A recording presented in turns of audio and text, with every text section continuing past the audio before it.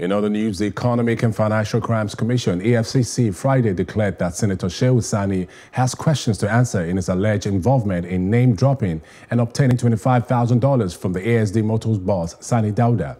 It was also claimed that the alleged shady deal was to shield Dauda from investigations by the anti-graft agency. EFCC acting spokesman Tony Orilade in a statement said the explanation became necessary following insinuations and phantom claims that the commission is prosecuting Senator Shehu Sani because he is a known critic of the President Muhammadu Buhari administration.